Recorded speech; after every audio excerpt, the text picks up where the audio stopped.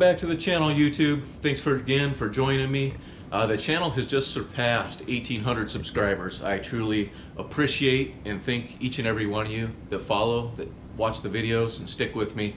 I appreciate it. It makes it fun to watch it grow. It's been exciting to interact with you guys. I appreciate all the love and support. So if you guys have been following the channel this winter, you know I've been super busy with the Gallardo. Lots of different projects, maintenance, upgrades, big and small.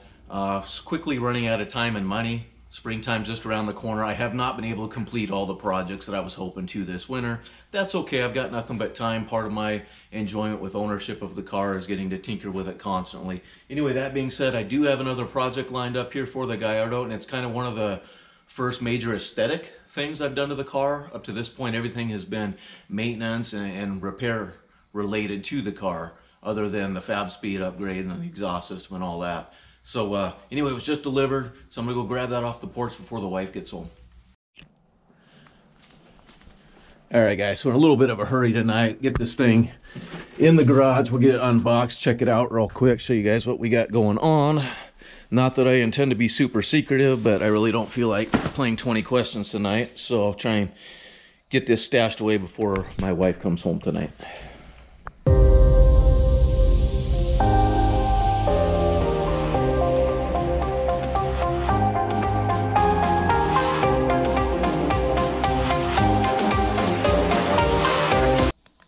All right, guys, here's your big reveal. Carbon fiber side skirts for the Gallardo.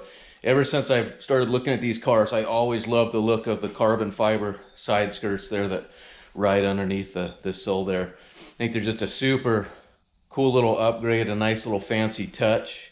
And kind of my hope is, and I don't know, maybe some of you guys that are running them can comment and let me know. I'm kind of hoping that maybe there'll be a bit of a sacrificial piece here to catch rock chips or any road debris from getting up on the car and help protect the side of the car a little bit further. I don't know, maybe that's a long shot.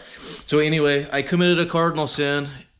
If you guys follow the channel and you know me, you know I hate it, but I supported China. Sorry. Crucify me, I get it.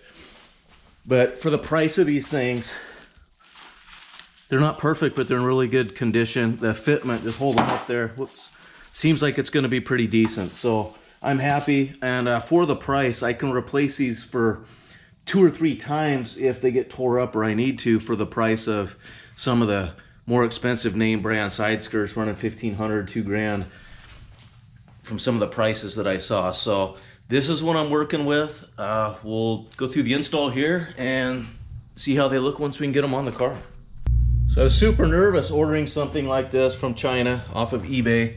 And they are not perfect. I don't know if the camera will pick it up or not. You guys can kind of see. Fortunately, the flaws and things like that on these are relatively small, and what is there is literally the mounting surface underneath of the car. So the exposed edge here and the portions of this that you will see actually look really nice. I'm happy with them. They're super lightweight. I don't see any real flaws anywhere on them other than what I just pointed out there in the camera. And like I said, the more I hold them up there, the fitment appears to be right on. I will find out more once I actually try to secure them to the car.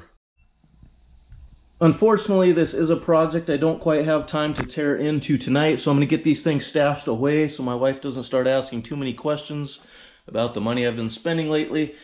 We'll wait for a day where I've got a little bit more time and we'll tackle this. Quite honestly, I don't even know if she will even notice once these things are in the car or not. Maybe we'll put it to a test. It is officially install day today, so here is my plan of attack after checking all over the internet and seeing what most other people are doing, what a lot of you guys have done. This is going to be my official plan of attack. It may be a little bit overkill, but that's all right. That's what I'm going with. So most people are using the double-sided adhesive along the back here, and these things are super lightweight, so that should work out just fine. I've got a ton of that stuff on hand. Comes in all sorts of different widths. I use this stuff for all sorts of different things, and I've never had problems with it. Providing the prep work is done well, you put this on a good clean surface, I've never had any issues with it. It's pretty strong stuff. I'll warm it up, tack it up a little bit with a heat gun, and it should do a really good job of adhering these to the bottom of the car. In fact, I have been using the 3M double-sided adhesive for years. It's what's adhering the mirrors onto the bottom side of the Chevelle here above the engine. And these have been exposed to vibration, engine heat, the heat from the sun on the hood in the summertime. And you can see that they've held up well. These have been on there for roughly 8 years or so now. So the 3M double-sided adhesive is good stuff. That being said, I'm not going to rely 110% on it solely. So a lot of these higher end pieces come pre-drilled. So I am going to use a little bit of hardware on these. Nothing overkill. My plan is to use about 3, one in the middle and one on about each end. I've heard of guys using self-tapping screws and different stuff. You can utilize whatever hardware you want. Like I said, I am going to tackle it with a little bit overkill, I know. So this piece here that it adheres to is pretty thin. If you've seen any of my videos where I've had the fender liners out, there's a good void underneath the here and on the sides here. Kind of get a better view before you actually hit any meat. It's a hollow environment there, and this stuff is, I don't know, maybe a 1/16 inch thick or so, just rough guesstimate, and I can't remember if this is plastic or fiberglass. So even a self-tapping screw, you're lucky if you're grabbing with a full thread. So like I said, it might be overkill with the 3M adhesive. It may be just enough. To me, it's a little bit cheap and a little bit tacky, so I'm going to go a slightly different route. It's almost comical in typical China fashion. This is the hardware they sent with the pieces. So, yeah, it's almost comical. I get a good laugh out of that. I'll throw those aside for a home project, but those are definitely not going on the Lamborghini. So what I did is I picked up some 1/4 inch 20 stainless button heads, about 1 inch long, and I'm going to pre-drill, like I said, 3 holes in each one, and I'm going to be installing these riv nuts. I got 1/4 inch 20 riv nuts to go with them. If you guys have never used these are pretty cool, and I've got this entire setup. I use this for a lot of different projects. You can get these riv nuts in all sorts of different sizes. You can get the riv nuts in stainless, different materials, whatever you want to utilize, and they come in handy. This kit has been a lifesaver for several of my projects. It comes with all sorts of different size dies. You got metric, we've got SAE, and essentially they just thread right onto the end here. You'll take your riv nuts, thread them on there, stick them into the pre-drilled holes. Pay attention to what size hole you need to drill to get the riv nuts in there. Extend these. I'll see if we can get it on video under the car when I start doing it. You collapse that in there, and it essentially mashes that down into the hole you've drilled, so you have a solid threaded portion to tap into. Now, those of you that have been following the channel for a while know that I hand fabricated the roof when I had the sand rail and custom built that, and this is exactly how I had attached the roof to the sand rail as well, and I didn't have any problem. That was exposed to all sorts of off-roading environments and vibrations and things of that nature. So it held well, and the nice thing was it was quick and easy to pull off if I ever happened to roll the car, crush it, needed to replace it. So I really like these things. So at this point, I'm just kind of mocking things up. So I'll show you guys real quick. I don't know how everybody else mounts these or how they're supposed to be mounted, how the Super Leggers came. I don't really care. I'm just kind of mocking them up how I think look good. They're the cool carbon fiber. I want to be able to see it, so I might have them sticking out a little bit more than most. I've got them roughly, by the painter's tape I've used here, roughly 1 inch off of each corner there. And for reference, I'm using the 1/2 inch 3M adhesive, and this is being held on right now with 3 1-inch strips. Yeah, one in the middle, one on each end. That's all that's holding that thing on there. I can't say I go out and drive it like this, but that's how strong this stuff is. So an entire strip of that plus the hardware, these are definitely not going anywhere. And the more I look at things, once it's mocked up, I might actually go with 4 bolts instead of the 3. And I will kind of see once I get the adhesive on there and get a little pressure on it. Kind of playing with it. But yeah, I might go with 4 instead of 3. So what I'm going to do next is crawl under here, mark out where I want the holes, and I'm going to do 1/4 inch holes through the carbon. Transfer that mark. We'll transfer obviously right where I want it on the car. We'll remove this, and then I'll drill the larger 3/8 inch hole that I need for the riv nuts and get those installed. Then we can apply the entire strip of tape and start mounting these things permanently.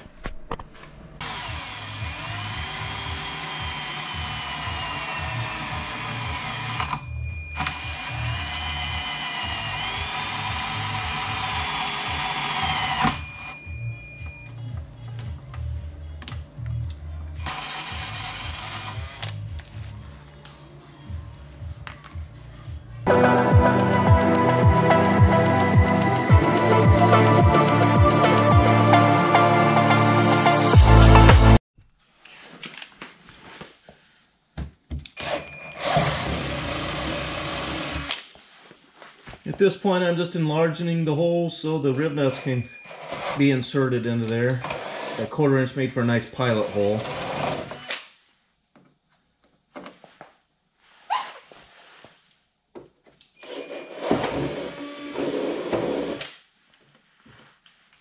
Now we can see if we can get those rib nuts in there.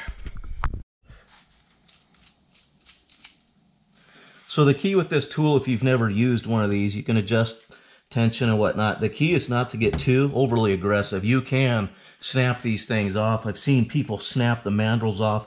You just want to give it a slow, consistent, and gentle squeeze. Remember, the material we're going into is super soft. Then you just unthread it.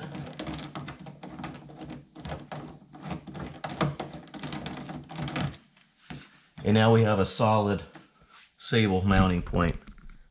So to get the other two done, we'll get the tape on and slap this thing on the car.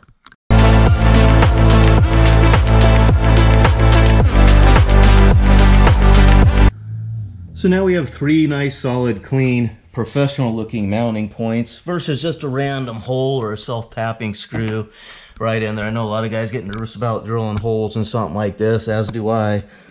But at least that looks clean. All right, now that I've prepped my surface really good with some rubbing alcohol, get all the oils and things like that off, then we're just gonna run our adhesive tape all along the edge here. So we get that in place, we can get the rib part off, get it all exposed, and get this thing mounted. All right, so I'm just have my little helper help me peel this tape off. Here, go right here, buddy. It's a loose spot right here. Oh boy. Give that one a yank. All right. See if we can get that thing on the car.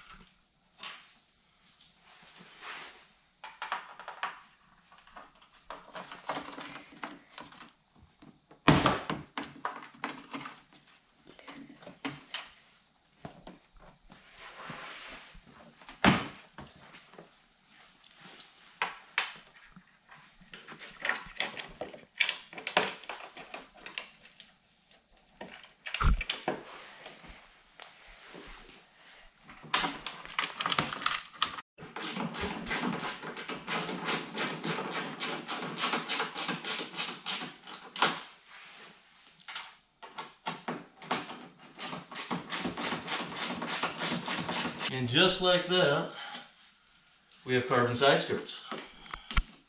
And these things should not go anywhere.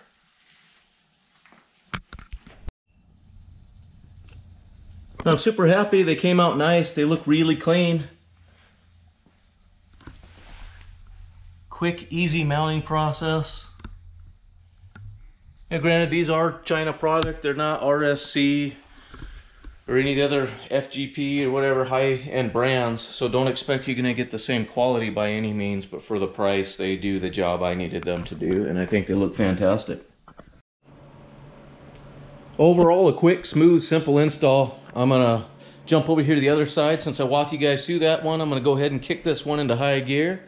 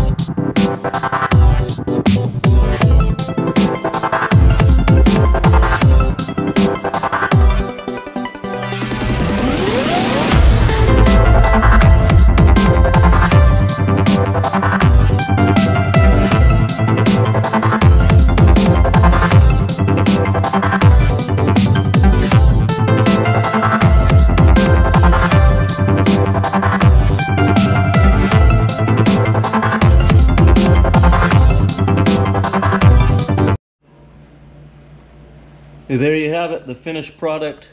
Couldn't be happier. Looks absolutely phenomenal for the price. I believe I am shipping, state sales tax, sale price and all, $600 all in to these carbon fiber side skirts. Like I said, they are not perfect, but they were a fraction of the name brand products. And to me, they look absolutely amazing. Inexpensive, upgrade, and beautiful touch to accent the car. So let me know what you guys think. I'm gonna get this thing parked, leave it like it was, and I'm gonna put the wife to the test, see if she even notices that I spent more money. All right, got the car all back situated right where I had it this morning. Wife just happened to get home. I'm gonna run in the house to grab her. Let's see if she can notice what's different. Hey, Ed? Yeah? You come out here for a minute? Oh, I know. I bet she can't figure it out. I know. Come out? Yeah, come here for a minute. All right, I know the car has been under the cover for a couple months now. Been a while since you've seen it. Can you tell me what's different? Can you point me in the right direction? Visually. Everything that you've done. Visually, do you see anything different or new with the car?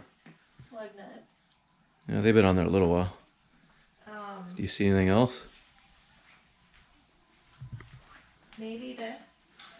No, that's always been there. Can you give me like front, back, side? I told her she'd never notice I spent more money. No, he's lucky. Look high and low. This right here. Hey, she got it.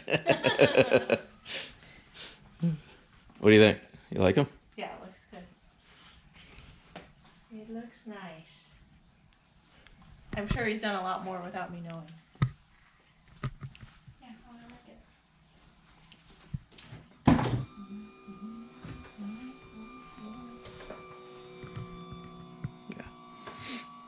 Yeah, that's pretty much it. I just was curious if you would notice or not. I didn't think you would. Took you a little while, but you did figure it out. Only because you told me there's something new. Otherwise, she definitely would have never noticed. See, that's how I get away with spending money so easily. Yeah. She is my sugar mama, I won't lie. But notice she didn't ask what it cost either. Alright, that's all. Thank you. Now out of curiosity, I'm going to test my 6-year-old. Let's see who can spot the difference faster, my 6-year-old or my wife. I know where I'm placing my money. Little game, so you can spot what's different on the car faster. You or mommy? What's new on the car? What do you notice new? Just go up to him and walk to him, point.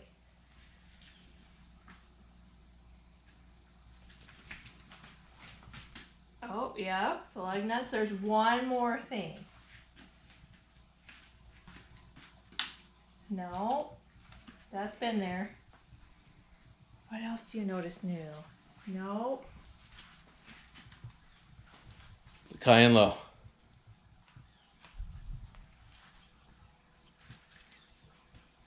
Bingo. She was faster than me. Good job. I think daughter beat mommy. Good job, kiddo. As always, thanks for joining me with the Gallardo YouTube, even as I turn it into a little bit of family fun. If you haven't, hit that like button, subscribe if you haven't already, and stay tuned for more.